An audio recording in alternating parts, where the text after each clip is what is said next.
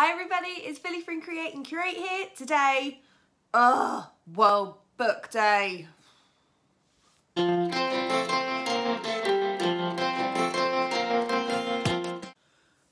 Every year it rolls round, every year I am not prepared. It's because it's the beginning of half term, or like the beginning of the term, of the half, that they send a letter out before half term. I don't think about it all half term. They get back to school and then they go, oh, World Book Day tomorrow or Friday, whatever day it is. I'm like, oh. So we're only doing one costume this year. One of them is going, one of them's going as Doctor Who, which I've already made that costume. One is going as Lemony Snicket. So that's just a blazer and not Lemony Snicket, Count Olaf from Lemony Snicket. So that's just a blazer, pair of trousers and then a tattoo on the ankle. And the smallest one has decided that she wants to go as Dorothy from The Wizard of Oz. Normally, I would be really bothered by the fact that they are TV characters and movie characters and not book characters, but we're running with it this year, we're running with it. So I have managed to get, this is the pattern that I bought from Hobbycraft. This is the McCall's M7459, and I think that A is going to be perfect for a little Dorothy dress. And I have some of this fabric, which, I mean, we'll squint, and it can be, it's got a thread on it. We'll squint and it can be a perfectly acceptable pinafore, blue pinafore, just like Dorothy from The Wizard of Oz. Let's get going then. Oh, I'm in a bit of a quandary as to what to do with the white top from underneath as well. I'm going to go to a charity shop this afternoon. I'm going to see what they've got, and absolute worst case, because I have no time, I could always like crochet some lace to go round a school shirt, right? Do you think that will look okay? Like a little thingy. Oh no, she had a high neck, didn't she? We'll see what the charity shop's got. We have 2 fronts, 2 backs, 2 straps, 2 buttons, 2 waistbands. That looks too big. I might have to cut it down a bit. And 2 skirts. Let's shove it all together, shall we? Oh, tell you what, I've looked through the instructions. I reckon I'll have this done by the school run. First step, front bib, right sides together, whoop, so along the top. Right, turned it inside out, and I'll give it a bit of a press in a minute when I go back to the ironing board. For now, I'm going to press them in half, the straps. I'm going to sew down one and along the long side, and then turn them inside out and then give them a good press.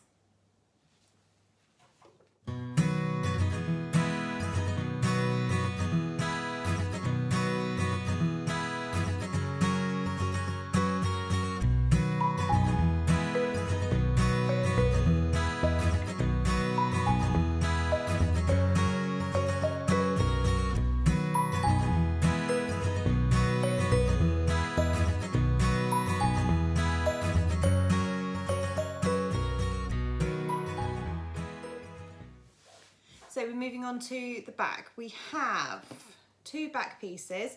We're going to take one back piece and attach the, that way round. Attach the straps and baste them on this top line along here.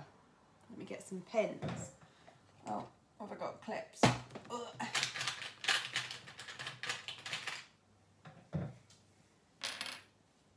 By the way, for anyone who's been watching my lives, Rodney's back. And for anyone who hasn't been watching my lives, go back and find out who Rodney is. I'm sure Chardonnay will be along soon. They're basted on top, and now I need to put the other one over the top and then go across all the 3 edges encasing it inside. Oh, making sure not to accidentally get the straps. Okay, so this is where it gets interesting. Managed to catch that a little bit, but I'm all right with it. So, waistband, and what it wants me to do, move my buttons out of the way, is to baste the front and the back onto the waistband, onto one piece of the waistband. Oh look, it does look big enough. Now I've done that. Oh. Whee. Right, let's see.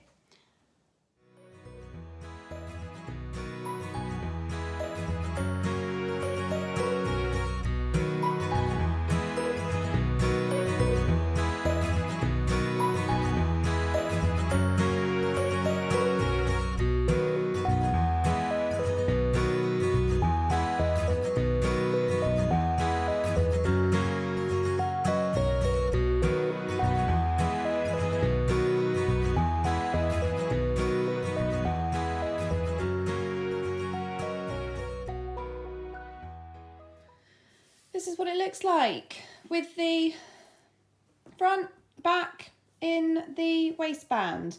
Now, onto the skirt. I just need to put the two skirt pieces together. Is that what it says?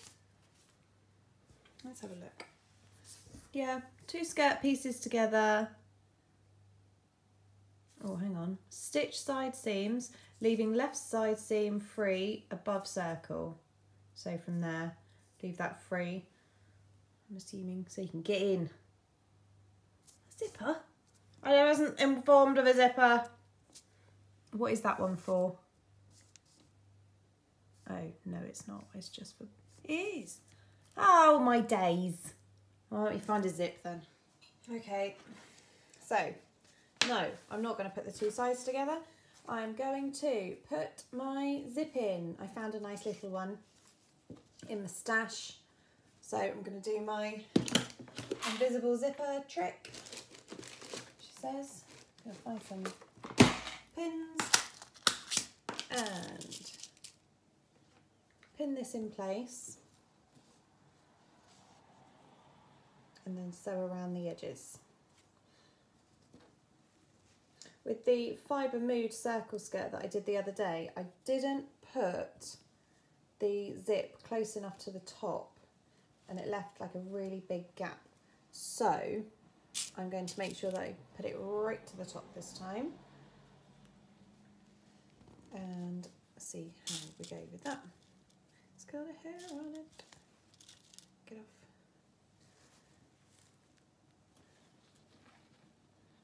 Find my zipper foot as well, which is in my big box of stuff.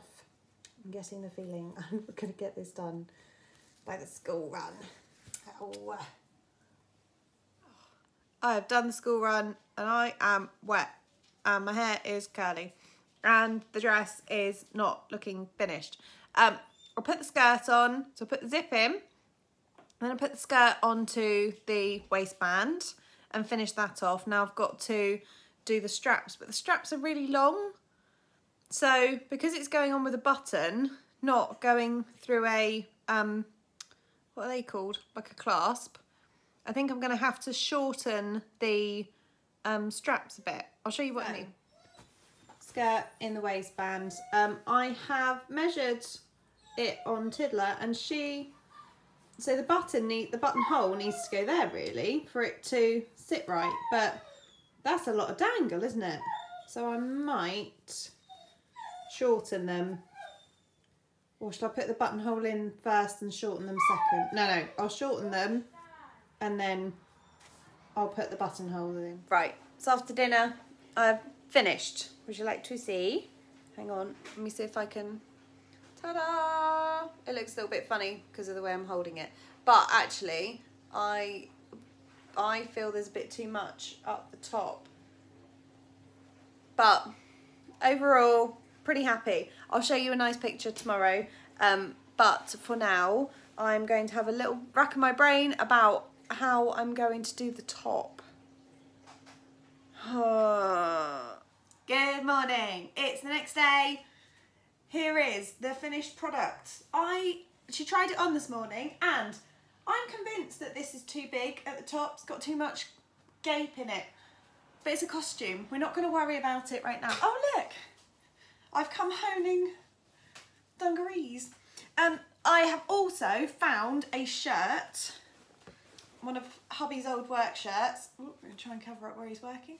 So now I'm going to have to somehow work out how to get this into this. My thinking is I'm just going to cut, oh hang on, become a bit closer. I'm going to cut the top of the collar off. So this bit here, I'm going to cut that off and then that will be the top neck. These are going to have to be balloon sleeves. So I'll just put some elastic, I'll shorten them, put some elastic in. But I need to do something about this. There's just too much fabric. So I might need to cut the sides and then bring it in. Piece of cake. Right, let's get hacking. Quickly, in printer related news, we've got it working. And not only is the cat enjoying, you better not be wet.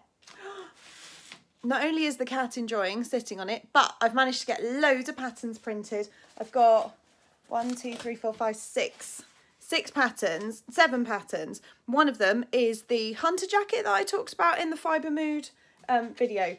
It was 7 pages, would have cost me a fortune to have it printed.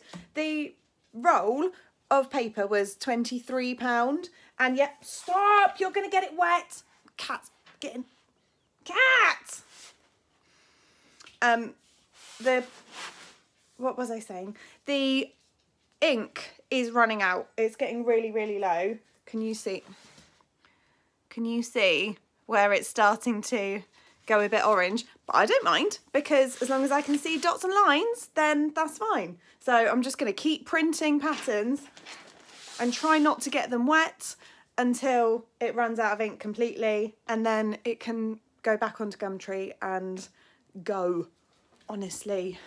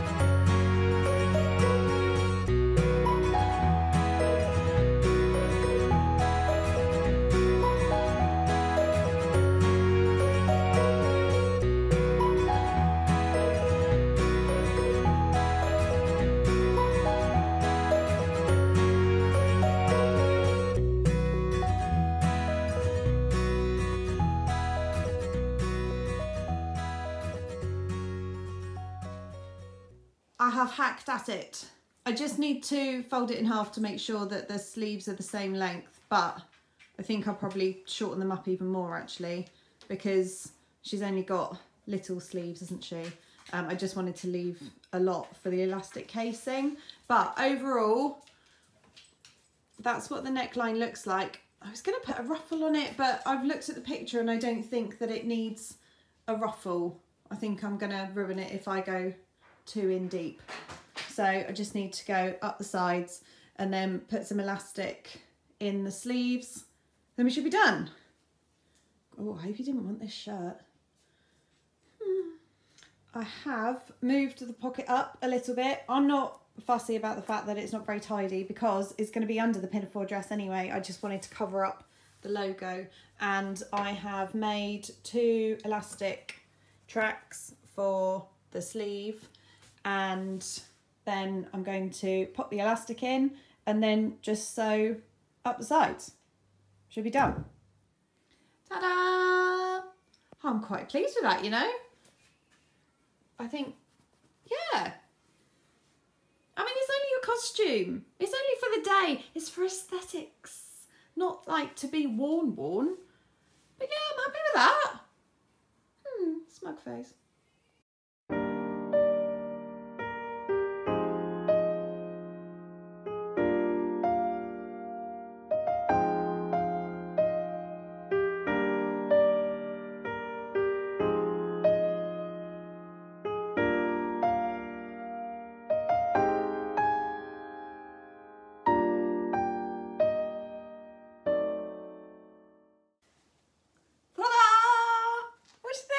I've turned it round as well. Don't know why I didn't think to do that to start with. But, so she'll have to have the buttons on the back and then she can have the nice bit, or well, that bit on the front. And it'll look really nice on the little collar, won't it? Do you think I should put a blue bit round there? No, I'm not going to ruin it. Well, I'm not going to add any more. I've got to do some shoes. I'm going to go out tonight, see if I can find some red shoes. If not, because it's tomorrow, I've got some red stretchy jersey, which I can just like sew like some socks, can't I, and just put them over her shoes. And then she'll have little red shoes as well. We've got a billion teddies, which she will take as Totos. But overall, oh, and maybe we've got a couple of tutus I might put underneath this to make it floof out a bit. But overall, I'm happy. And that is my homemade, mum-made costume for World Book Day for Dorothy. Wonderful. She better enjoy it. I wish there was some sort of prize for the mum with the most effort. I certainly won't be the mum with the best costume, but if I could be the mum with the most effort, or maybe not the most effort, the most cheap outfit. Maybe the one where the mum managed to source all the things from her house and bodge it together to make a costume. I would like to win that award. That would be very nice. Thank you everybody for watching, and I will see you very soon. Have a good week. Bye.